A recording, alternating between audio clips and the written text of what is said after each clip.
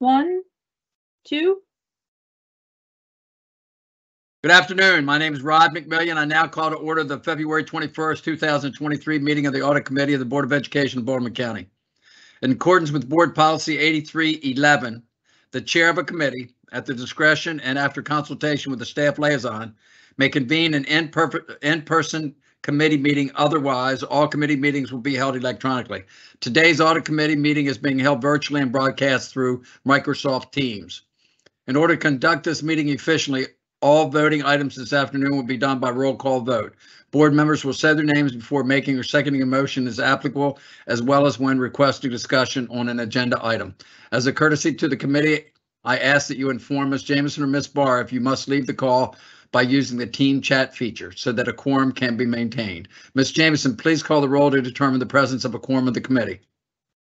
Thank you, Mr. McMillian. I will start with Ms. Lichter. Here. Ms. Joes. Present. Mr. McMillian. Present. Thank you. A quorum being present, we will begin. Ms. Jamison, please call the roll of staff members participating in today's meeting. Thank you, Mr. McMillian. I will start with Ms. Barr. Present. Ms. Stevens. Present. Ms. Manna. Present. Mr. Fletcher. Present.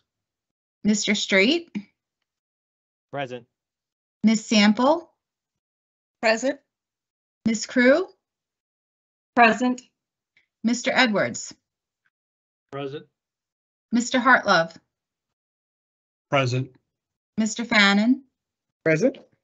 Dr. McComas. Present. Ms. Shea. Dr. Sullivan. Sorry, Ms. Shea's present. I'm sorry, Oh, I couldn't unmute okay. fast enough. Sorry. Thank you. Dr. Sullivan. I think she Mr. may be joining a little bit later. Okay. Ms. Hernandez. Same with her. Okay. We also have a guest from Clifton Larson Allen, Ms. Amos. Are there any other attendees present that I did not recognize? Hearing no additional names, I turn the meeting back to you, Mr. McMillian. Thanks, Ms. Jamison. If committee members have questions that are outside the scope of the reports presented this afternoon, please email Ms. Barr or myself with your questions. We will follow up with the appropriate individuals to get the answers to your questions.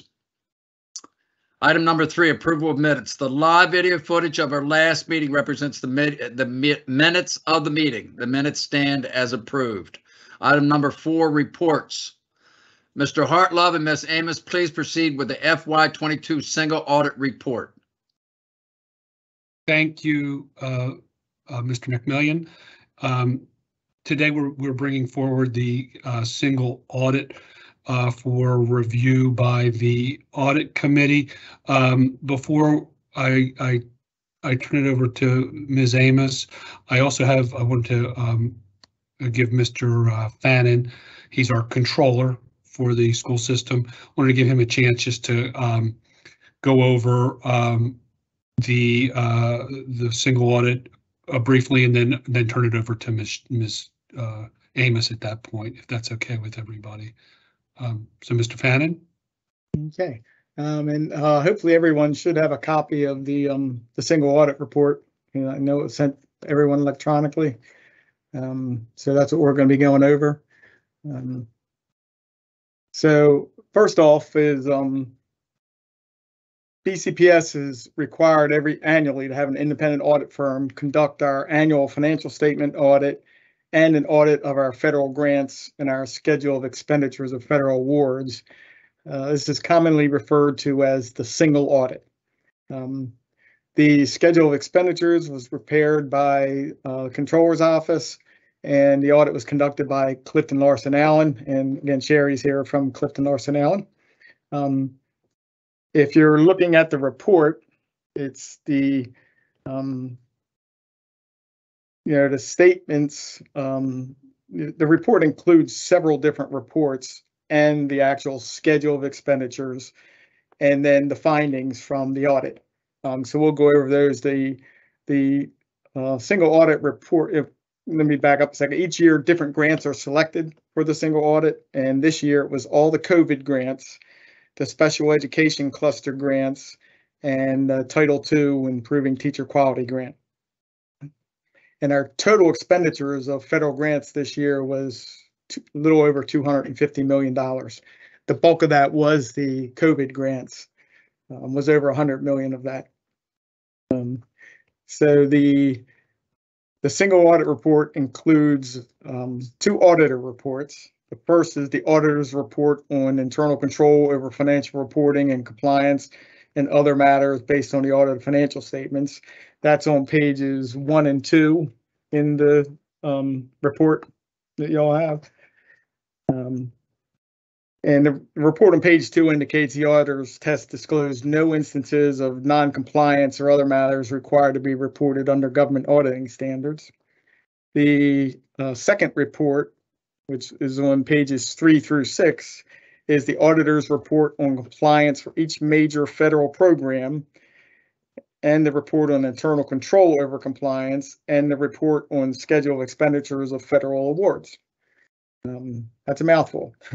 The report on compliance for each major federal program on page 4, it indicates that there are 4 findings of non-compliance with the federal uniform guidance, and we'll address them in a moment.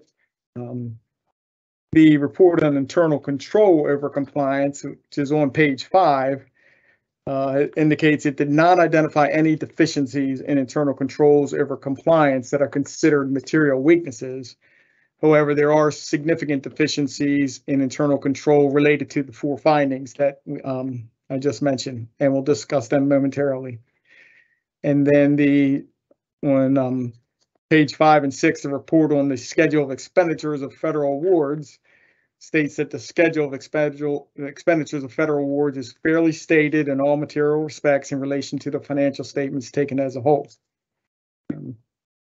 If you look at pages 7 through 9, that's where all of the grants included in the schedule of expenditures are listed. And as you can see, there's a lot of them. And as I mentioned, the COVID grants are the largest amount. They total over 100 million. And then typically the Title I grants are about 38 million. Special ed grants are about 27 million. And an assortment of other grants. The food service USDA grants was 72 million.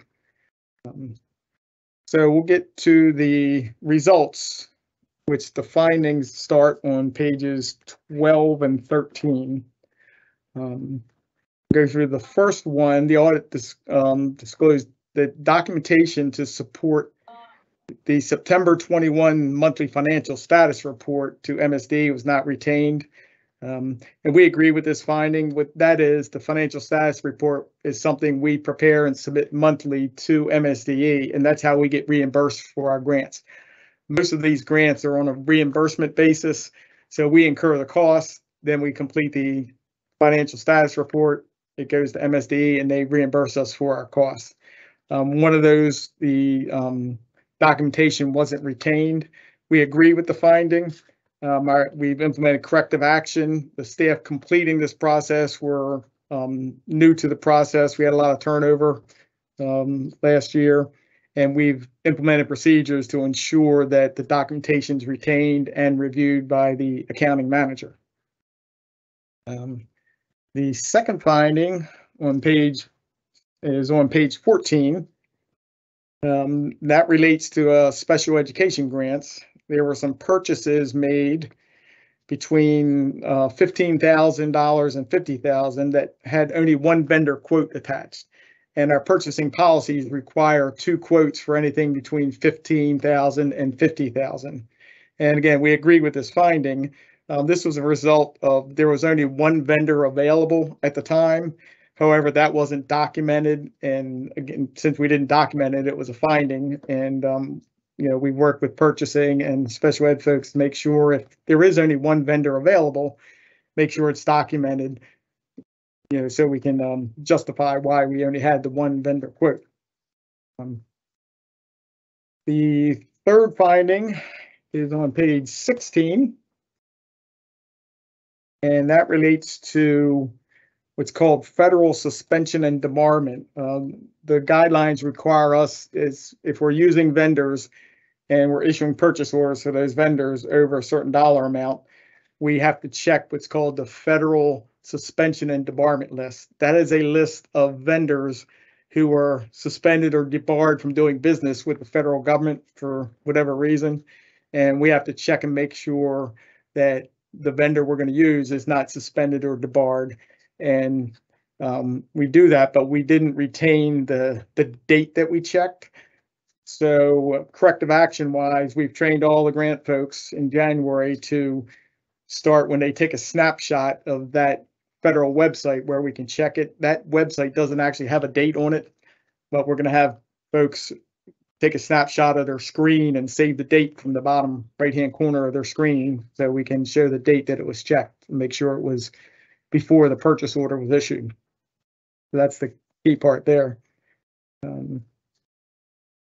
The fourth finding, which starts on page 18, is related to food service and our ESSER grants, which are part of the COVID grants.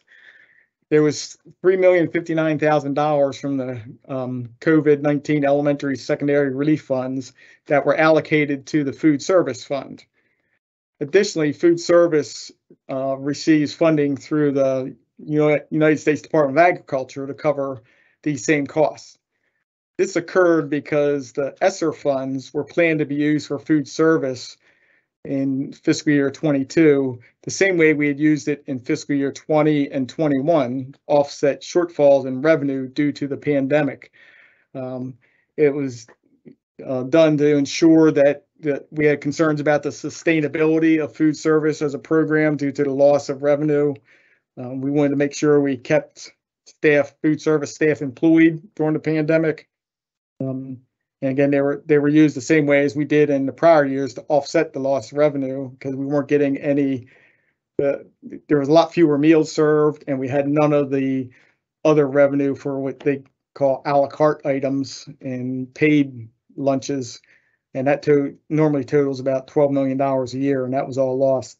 And then ultimately in fiscal year 22, which was different from the earlier years, food service was reimbursed at much higher rates through what is called the summer feeding program rates. Those rates were significantly higher than the normal meal reimbursement rates. And at the time, we didn't know exactly how much revenue we were ultimately going to get from that. When it was said and done, we received more than we expected. And that's how we ended up with the question costs. And our corrective action is we're not going to have a need to use those ESSER funds for food service to supplement food service any longer. And I think, is that it, Mr. Fannin? Yeah. Okay, well, thank you, Pat, for that summary. I'll turn it over to Ms. Amos from Clifton Larson Allen to add, highlight whatever you want to highlight. Floor is yours. Sure. Mr. Finn actually stole a lot of my thunder, so thank you, Pat, for going through all those findings and all for me. I will add just a couple quick things for a little bit more context. When it comes to the single audit, which of course is, as we said, is your audit of your federal expenditures for under grant awards, there's a lot of specific guidance that's provided to us as auditors from the federal government that we must abide by as we do this audit. And a lot of that has to do with how we select the programs for testing and also what compliance areas that we test as well. So a lot of our audits really dictated by the federal government. It really isn't much wiggle room we have, so to speak, in terms of what we're looking at. As Mr. Fannin did say, your total expenditures were approximately $250 million. We were required to test at least a minimum of 40% of those expenditures.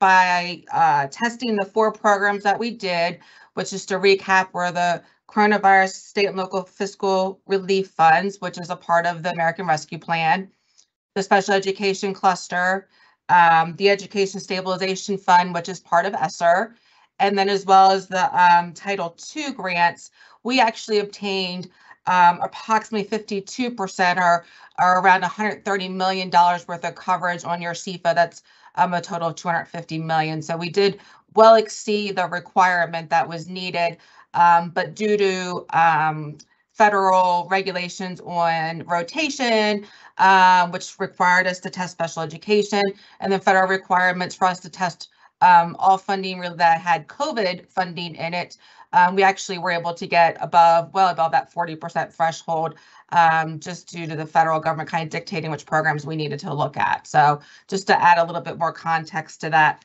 Mr. Fana did a very good job going through the findings. I mean, I would say the first three that he went through were really more of a documentation type of finding.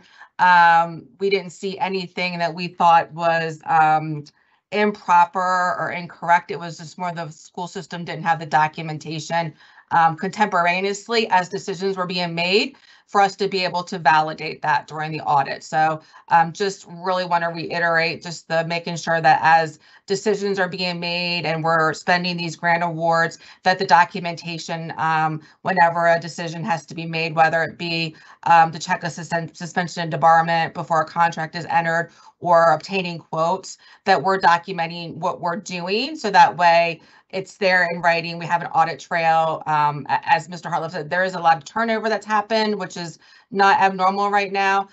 So really that documentation becomes crucial when audits are done 6 months, 9 months, a year later than when decisions are being made. It's really hard to kind of go back and retrace steps at that point. So just want to reiterate that.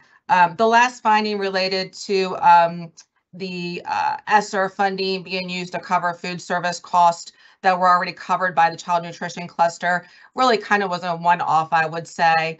I don't think any school system in Maryland foresaw obtaining the amount of revenue that all school systems in Maryland saw related to child nutrition cluster this year. It was a little unprecedented to be able to kind of foresee that it would cover all the costs that you had for the year of running the food service operation. So I think, that was just, I would say maybe an isolated instance at that point that we probably wouldn't see very often or hopefully going forward. So with that, I will gladly answer any questions that you guys might have. I think a couple people do.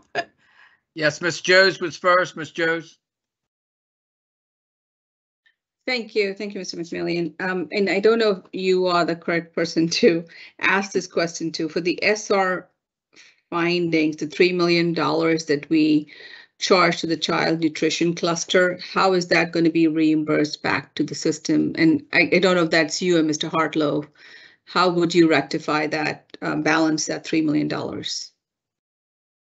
I don't, at this point, we have not, the ball's really in the federal government's court.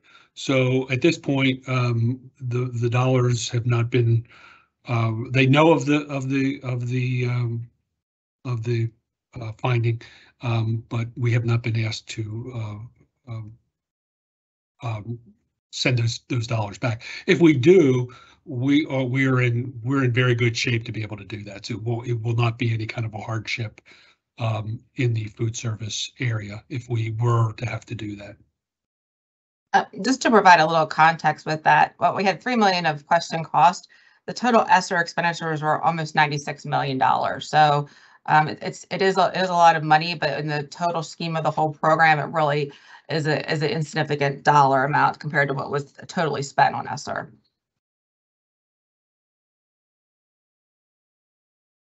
Okay, Ms. Joes. Well, and a follow-up. So for the federal suspension, it looks like you just did, none of the vendors that we chose were disbarred by the federal government. It's just that you didn't document that and you looked up at sam.gov and it was not documented. Am I correct? But so, no vendors. Go ahead. Yeah. So we were able to do the vendor check at the time of the audit and verified at the time of the audit that the vendor was not suspended or debarred. However, there's no way to go back in time at when the contract was entered to be able to verify that for sure, which is why the documentation needs to be kind of maintained at that moment. But we did, as part of our audit, make sure that the vendor was not suspended or debarred. So that's why I kind of see that as more of a documentation kind of finding versus a non-compliance finding, if that makes sense. Right, that's what I figured. It was more of a documentation of failure too. Okay, I have some follow-up, but I'll let somebody else go. Thank you. Ms. Barr, please. Thank you. I did have the same question as Ms. Joes about the $3 million and the question cost return to the feds. If they do ask us to return it, will it come out of the food service fund? Yes. Okay.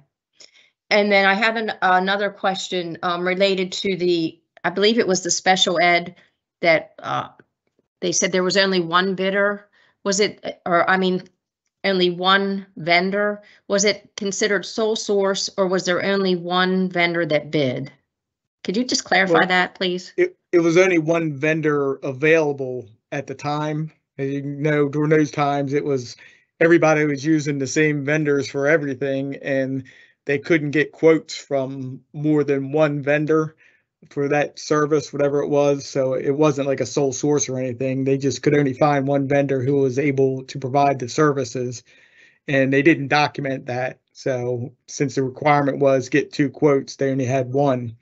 So it was just a matter of documentation. If they would have documented that we tried to get more than one vendor, but only one would give us a quote, then, that probably would have been okay. But again, it's a documentation issue. And there was question costs only for the food service ESSER. There were not question costs associated with any other findings. Okay, Correct. Thank you. Correct. Thank you. Any additional questions? Hearing no questions, we're finished with this. Thank you very much for your time. Ms. Thank you. Anderson, Mr. Fannin, thank you. Thank you. We're going to move on. Ms. Sample and Ms. Stevens, please proceed with the FY23 ESOL-New Immigrant Enrollment Audit Report. Thank you, Mr. McMillan. I can share my screen and show the report as I speak. Can everyone see that?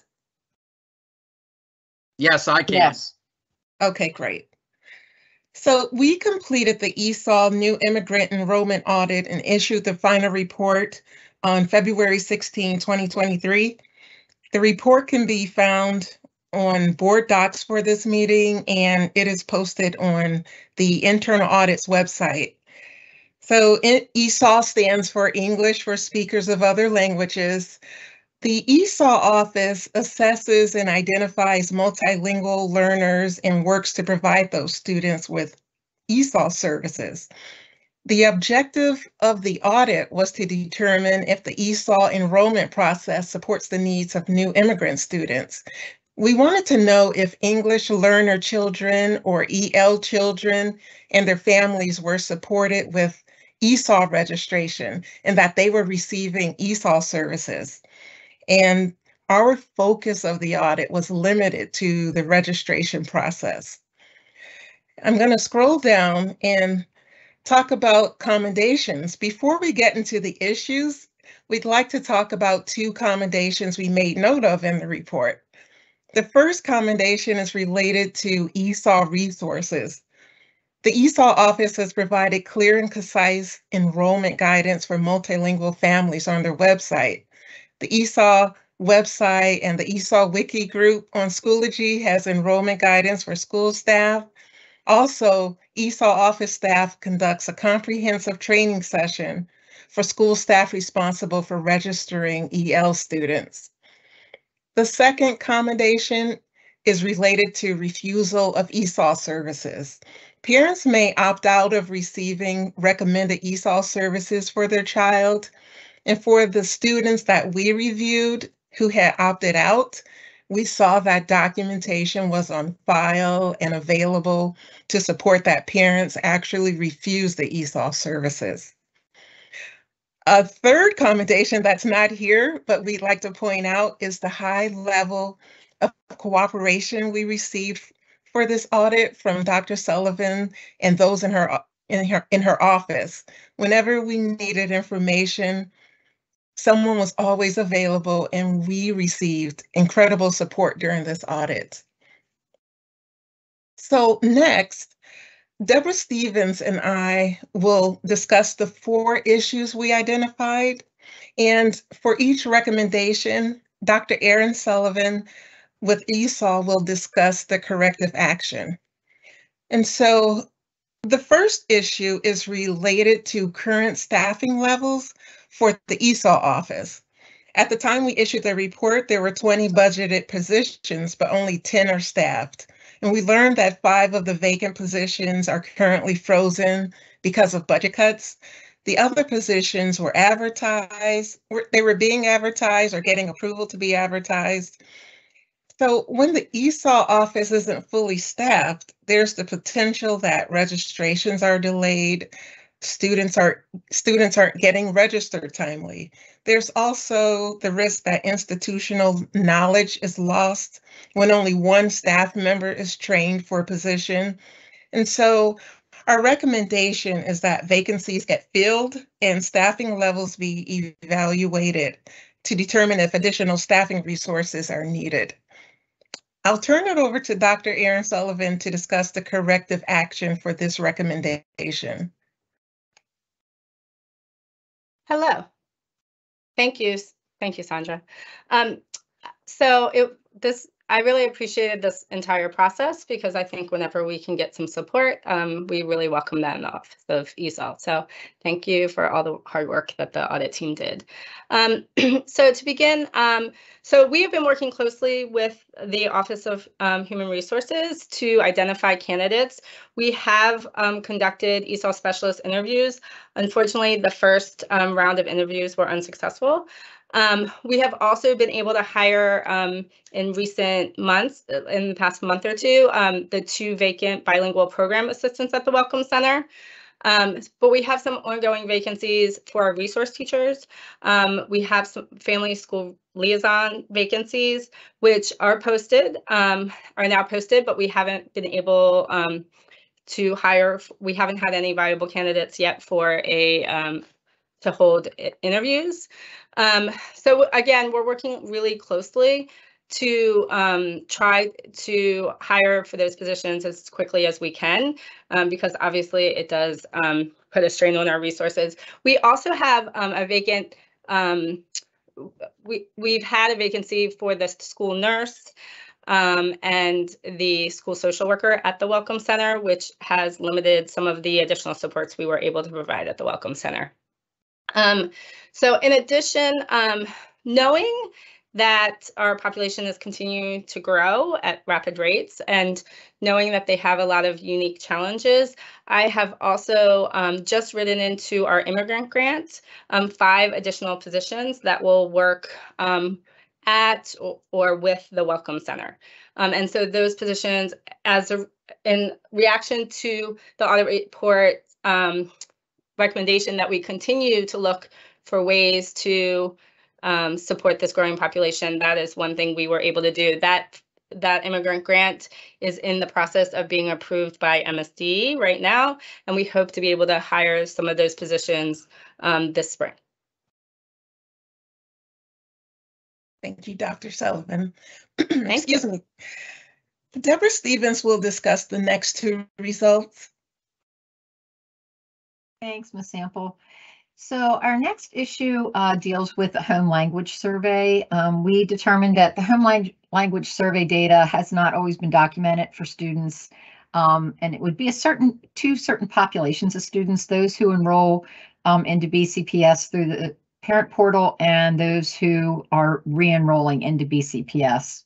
So in the home language survey is a series of 3 questions that is required to be asked of all of our newly enrolling students to help determine what their native language is, their primary home language, and the primary language that's actually used by the student.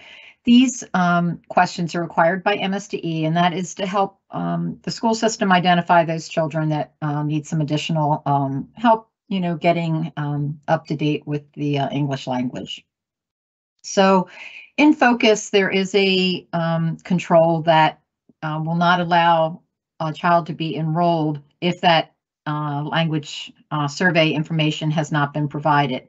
However, there are 2 ways that control can be bypassed. One is if a student enrolls through the parent portal, which is an online enrollment system versus going directly to the school.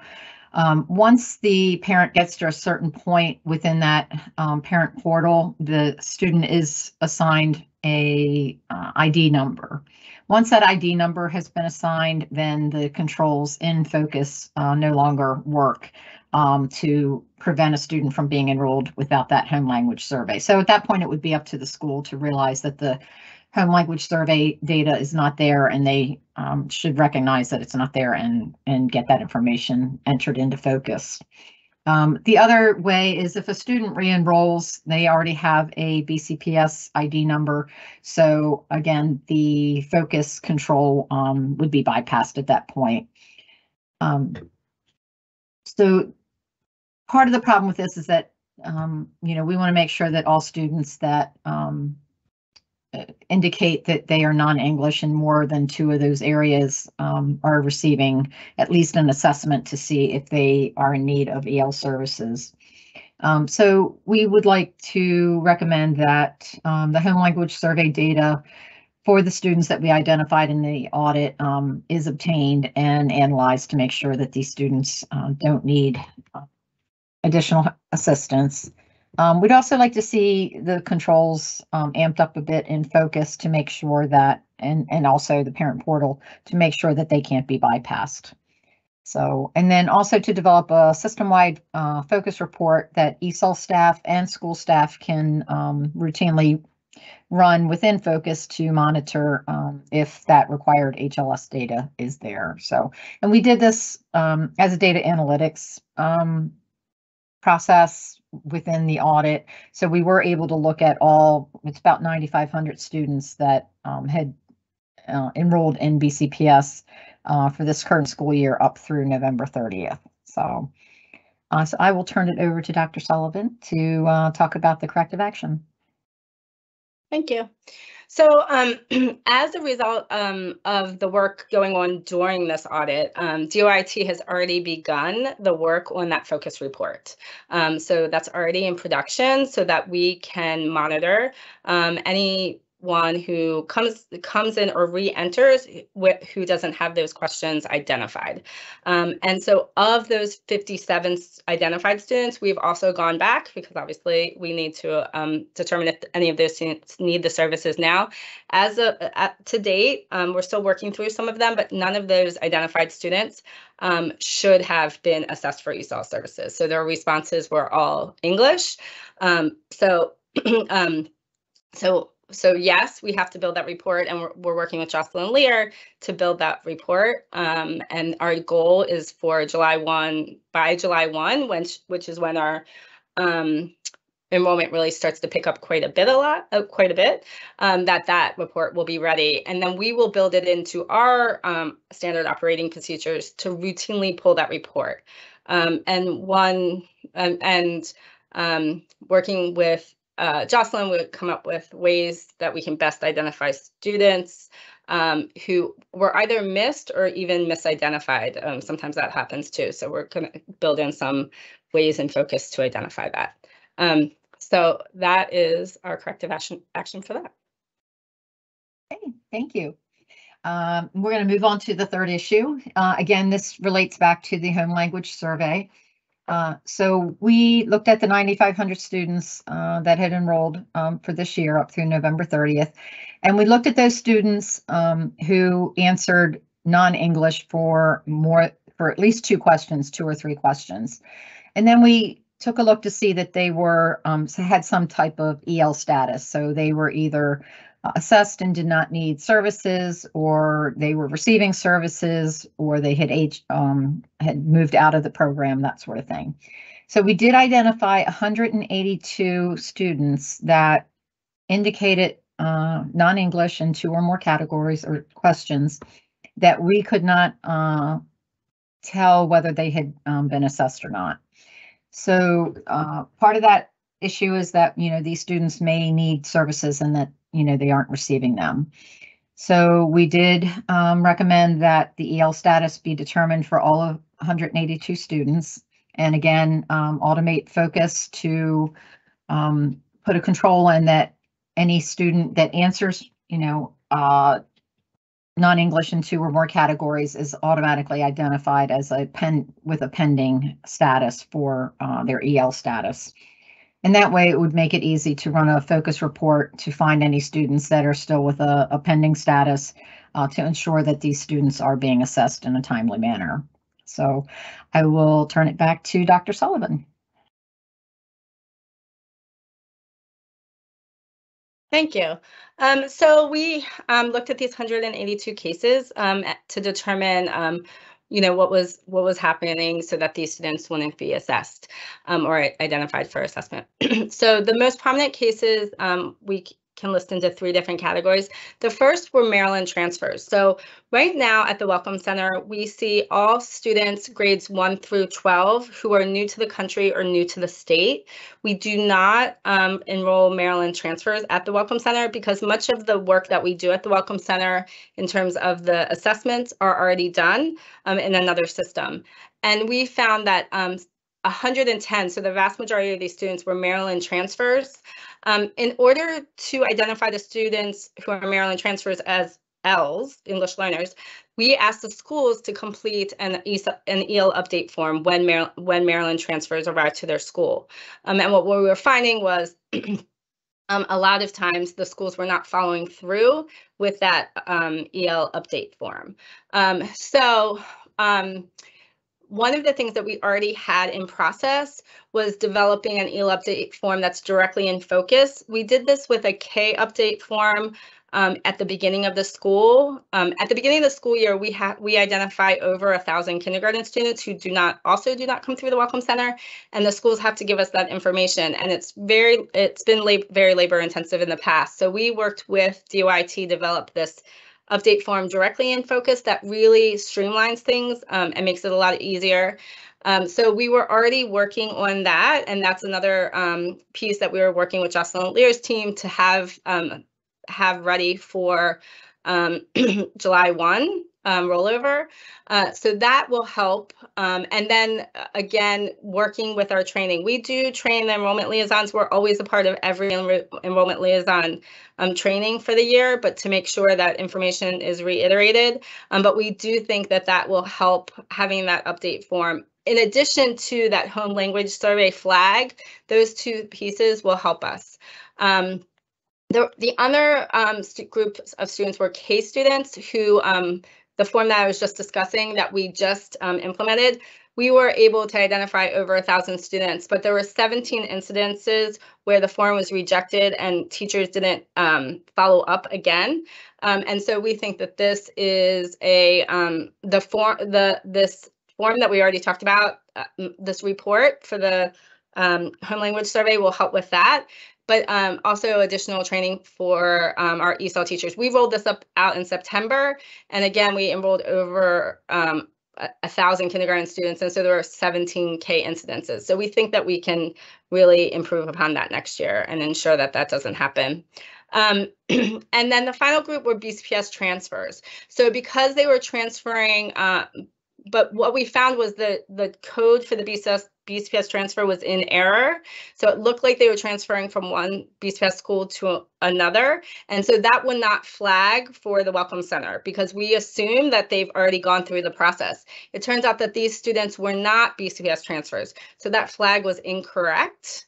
And so we're trying to work with Office of Student Support Services to figure out how can we work. We're planning on working with them to share these records so that we can figure out where did that breakdown occur for those. It was a small number of kids, but there were a small number of kids who were misidentified in focus.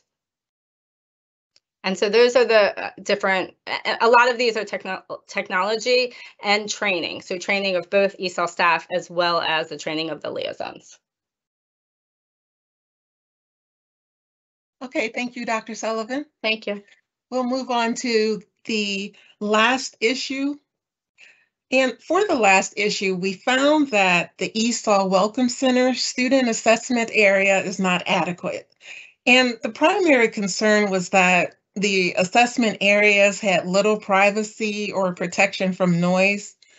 The ESOL Welcome Center is housed in the BCPS Catonsville Administration Building, which is a former elementary school building. There are only 3 small cubicles available for assessing EL students, and if more than 3 students need to be assessed at one time, the students are seated at a desk near a stage where there's no privacy or protection from noise and visual distractions. On the day we internal audit visited the Welcome Center, conversations between staff and family members could be heard throughout the entire center, including the assessment area. Also, on the day we visited, the other areas of the Catonsville Administration Building were completely empty, not being used. So there's a concern that students may get distracted by noise in the Welcome Center and may not be assessed correctly.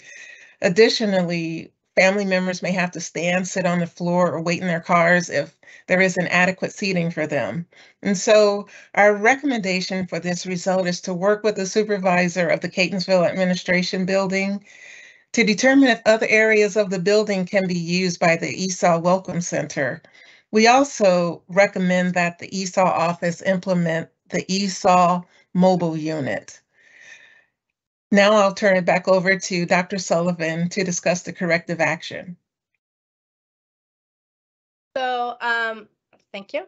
So we are really excited to tell you that the Mobile Welcome Center will launch this spring. We're in final production. We're students at Kenwood High School are working on the final wrap for the Mobile Welcome Center. And the Mobile Welcome Center will allow for both assessment as well as family programming. On the outside, there's a giant screen and there's an awning, so we can do programming within the bus, but also outside of it. So we will hope to use those to that mobile to go directly to communities, because we have a lot of communities that have a difficult time getting all the way to Catonsville. So that is one way. But we also will work my leadership, Megan Shea, will be working with the divisions to see if there are some additional spaces available that we may be able to utilize as our need for the testing space grows. We are sometimes limited. We have with appointments based on space. So we have a number of contractual support that we use during our high season, but we even when we have enough people there to test, we don't have enough space to have more than 4 or 5 appointments at a time. And so having more space would allow us to meet the needs of the families more quickly and enroll students faster. Thank you. Thank you, Dr. Sullivan. All right, so the ESOL office received a needs improvement audit rating for the new immigrant enrollment process, which essentially means that controls related to ESOL registration only partially address key risks and improvements are needed. So that is the end of the presentation related to this audit. Mr. McMillian, I will turn it back over to you for questions. Great. Thank you very much for your efforts. Committee members, any questions? Mr. McMillian, I have a question. Yes, please, Miss Joes. Thank you. So my first question is on the vacancies that you have for the 5 out of 10 ESOL positions are currently frozen due to budget cuts, and you only advertised 5. So I don't know if that's a question to you or to Ms. Shea or Ms. Dr. McComas. Have you guys put that budget in the budget request, those additional 5 positions? So excuse me, Ms. Jones, I'm sorry, it's taking me a minute to respond. So I think, and Erin, please correct me if I'm wrong, these are positions we actually already have, but we were not able to fill because there's really a shortage across the board on people who are certified for ESOL. And Erin, correct me if I'm wrong on that. Yeah, and the two liaison positions, they're all resource teacher level positions. So after the start of September 1st, when we had so many teaching vacancies, we hold on hiring because we don't want to be pulling from the building. So we have recently started advertising for 2 of those 5, but the ones that are just, so the family school liaisons are technically resource teachers as well. And then we have 3 resource teachers who help with academics. Yeah, so we prioritize. We get excited this time of year, Ms. Jost, when we can advertise because we hope to maybe draw in ESOL professionals from other school systems or perhaps newly graduate ESOL certified teachers.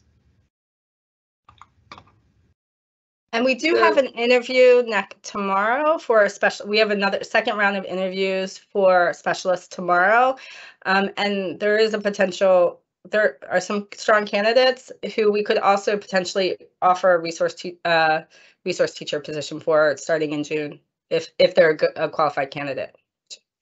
And if I can, to just add one more clarifying piece, good afternoon. It's not unusual for us to pause filling resource teacher positions once school has started because quite often these positions come from classroom teacher positions. Oftentimes the resource teacher position is their first leadership role. And especially this year, you'll recall that in the fall, we were actually deploying central resource teachers to fill staffing vacancies in schools. And so it's not that unusual to pause positions if we have not filled them by the time school is underway, because oftentimes to do so would pull a teacher out of the classroom. And when you're already facing staffing shortages, we would never do that. In the past, if we were filling a position after the school year started, it was always conditioned upon that classroom position being filled. So let's say I had in the past a resource teacher vacancy that I was still interviewing for in October. I might fill it, but the condition would be contingent upon that school hiring someone.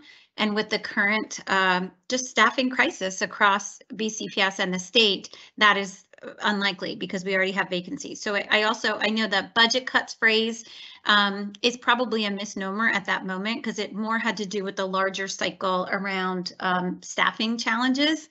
And of course, our priority, while we want to offer this resource position, we believe it's so important to serve the families in the county.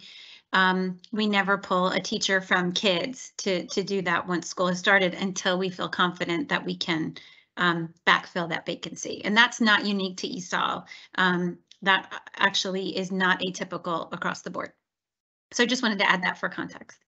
So Ms. Shea, I think if I remember correctly, at the last budget request or just a few weeks ago, you said your ESOL teacher ratio is still 52-1 or 53, if I remember correctly.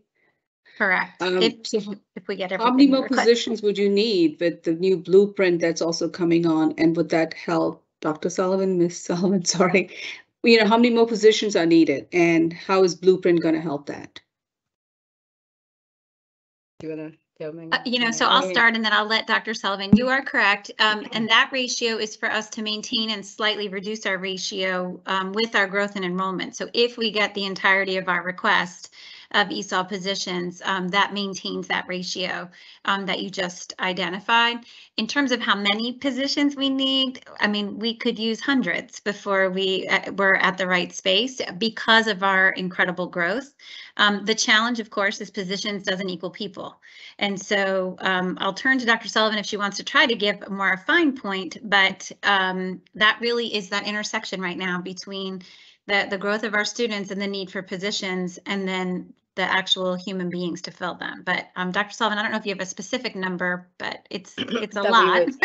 Yeah. No, I mean, and you mentioned blueprint. If at some point ESOL goes into pre-K, which is part of the recommendations, and pre-K becomes universal, the number would be astronomical at that point. That what we would need. Our largest number of students is at the kindergarten level. We would add roughly 600 students in pre-K right now. So we need more teachers to cover that. So yes, so Megan's right. We're always trying to balance, like, what do we think we can reasonably hire for? And what do we need? And so we, over the years, we've got more and more positions, except for during COVID years, things slowed down a little bit, but we were maintaining about 50 to 1. So what happens is we get huge growth throughout the year. So by the end of the year, our ratio is much higher. And so we're always trying to bring it back to that 50. We do now have L projections. So our staffing request is based on L projections so we hope that if we're getting that, we should be at 50 to 1. We would like it to be lower, but I feel like that's the bare minimum, and that's what we would need with those 36. If we don't get all 36, I think it will be really problematic. If I may just take the opportunity, I'm sorry, Ms. Jost, go ahead. No, go ahead, Dr. McComas. Okay, thank you. I just while we're on this, talking about, sort of the largest levels of challenge here, additional nuance to staffing for ESOL is it is not a formula funded. What I mean by that is, of course, we know as our overall student enrollment goes up, that equates to a certain amount of additional teachers. And we have a formula for overall enrollment. We do not have a formula that specifically addresses our ESOL students. And so as a result, as you're familiar, Ms. Jost, every year we are bringing forward a request for additional ESOL teachers, specifically ESOL teachers, because it's not sort of structured into the formula funding. So that's part of our ongoing challenges over time. And additionally, as we said, finding people in the marketplace who are certified, it is something that our colleges and universities really locally have not necessarily prioritized. And I know that Dr. Sullivan's working, with MSDE to try to help our universities understand that that needs to be a priority among teacher preparation and teacher training, and that this is no longer a small population in our state, but this is a rapidly growing population, and of course we're feeling it. So just to kind of give some of those larger pieces that also influence our staffing and then our ability to fill positions once we actually get them in the budget. Thank you. Thank you, Dr. McComas, Ms. Shea, and Dr. Sullivan. The only reason I'm asking those is because it is budget season, and I want to make sure that these deficiencies are responded to. And I know last year your team asked for the mobile unit in the budget, and that was the board approved it. Will you need additional staff to implement this mobile unit? I mean, ideally, yes. I mean, we're going to use contractual staff because one of the challenges with having multiple sites is if we go off site and we send our staff off site, then we will have families who just show up at the Welcome Center, who have taken off, who have figured out how to get to Catonsville, and I always want to be able to serve them too. So we'll be utilizing our contractual staff quite a bit for the Mobile Welcome Center. But as we explore more options for the Welcome Center in general and recognize that we have a huge geographical county, if we did have additional staffing to full-time staffing to support more spaces, I think that really in the long run is what we'll need. Yeah, I was just going to chime in to say to your question, Ms. Jost, and we greatly appreciate the support, and even just having the opportunity to talk about the needs and have the request. We just also want to be mindful that we can fill them. So I want to answer that we need 100, but I know I can't staff that. But one of the other conversations we've been having is that we are a system that having even just a welcome center is not sufficient because it creates barriers for families to even reach the center for those services. So of course, the mobile center, which we're very excited about, is a strategy. But what we're also talking about is as different communities come online for capital projects around construction, that becomes a part of the conversation that we have with our facilities. That's why the partnership with facilities is so critically important. Because ideally we would have multiple welcome centers throughout the system. But to your point, if and when we get to that place, that would require multiple teams to staff them so that families don't have to wait. So we're not there yet. We have a plan for contractual staff to support that mobile opportunity. But should we get to a place which we hope to get to over multiple years, where we have static locations as well as the mobile for flexibility, then we would need additional staffing to do that. And if I just may add, our mobile center, it has taken us, we've been working on getting this together for 7 years. It's taken us 7 years to get to this point. And we are just grateful that the level of awareness and understanding of our needs around ESOL is in a very different place today, thanks to all of you and your support compared to where things were 7.5 years ago when Dr. Sullivan and I first had a conversation around the need to expand the Welcome Center and have a mobile unit that could go to our families as opposed to expecting our families always to come to us. So thank you for your support in the long haul on this. Okay, Ms. Lichter. I had like a similar question to Ms. Joes as far as the frozen part. And then Megan, you used the word paused. Was paused the same thing as frozen? So the first, the family school liaison positions were actually, the term that was used with us was frozen. Those were unfrozen. And then Dr. Sullivan was able to post them. The resource teacher positions, I would say, are more in the pause because there was not an official communication that they were frozen, but more part of the general practice that once school year's underway, we don't post and fill because it would pull a classroom. So I would make a distinction between the two. The family school liaison positions, because they're not instructional at all, those were frozen because every expenditure that's not instructional is really looked at with a very fine-tooth comb.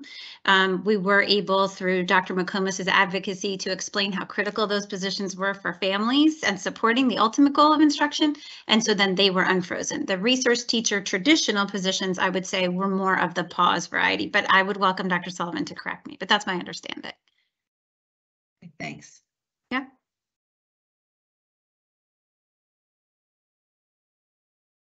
Okay, Ms. Lichter, additional questions? Nope, I'm good. Thank you. Okay, that wraps up this audit. Thank you very much for all the time and energy the people have put into it. Thank you very much. Thank you. Thank you. Thank you for all the support of ESOL, always. We're going to move on to item 5, new business. Mr. Fletcher, please proceed with the investigations update.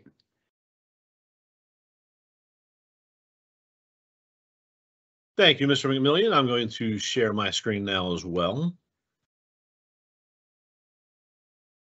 And you should be able to now see our report for the January 2023 investigative unit, or I'm sorry, the investigative update.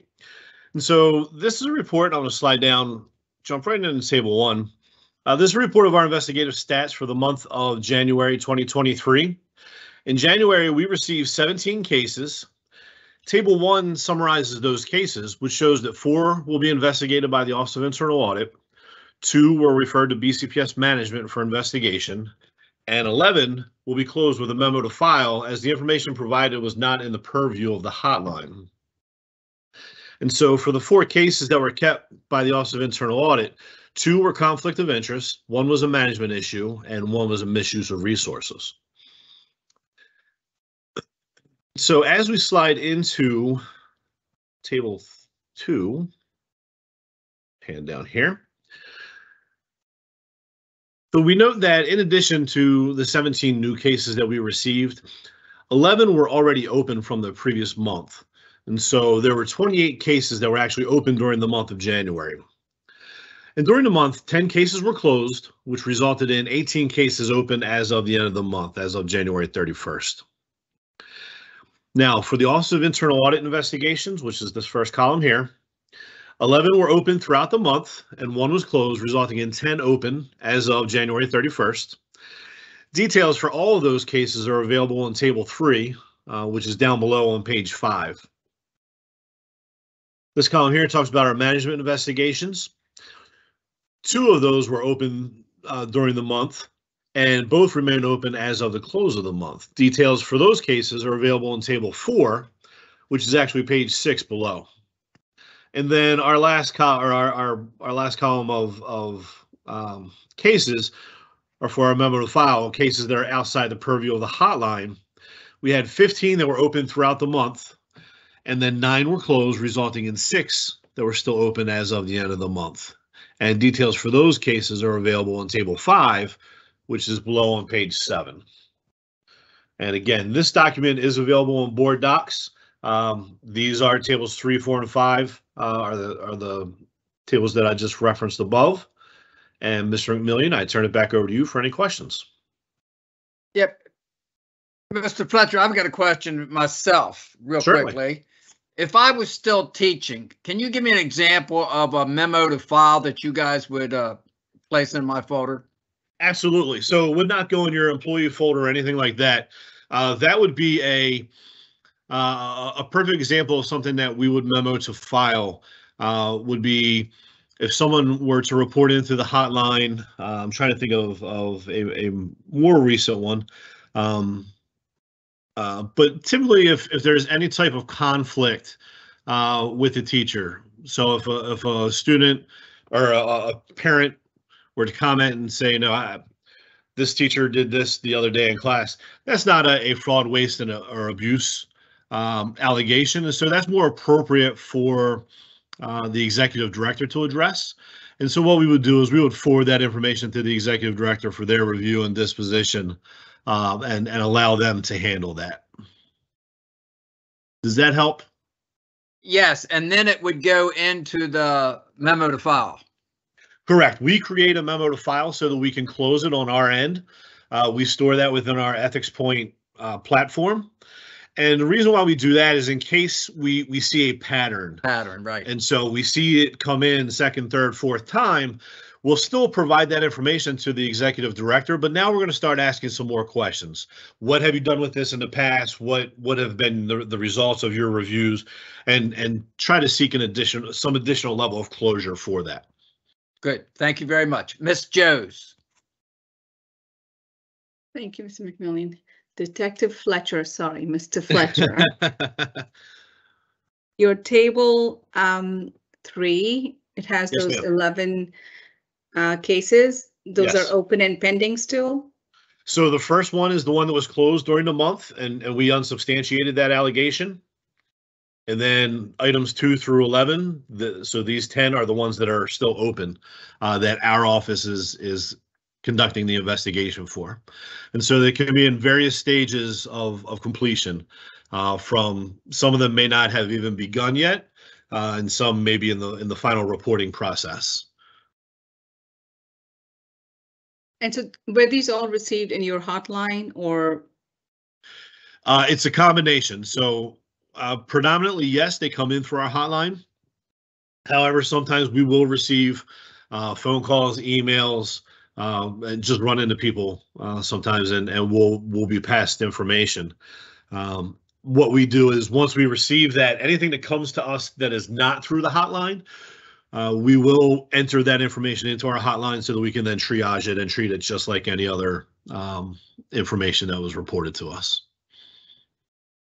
Thank you. I know these are open, so I can't ask you any more questions, but thank you. Certainly, certainly. Any additional questions? Hearing no questions, thank you very much, Mr. Fletcher. I'm going to move on to item 6, announcements. The next meeting of the Audit Committee will be on Tuesday, March 21st, 2023 at 4:30 p.m. Thank you very much for everybody that attended and contributed to the success of this meeting. Thank you very much. Thank you. Thank Goodbye. you. Have a good evening. Thank you. Good evening. Thanks. Good night.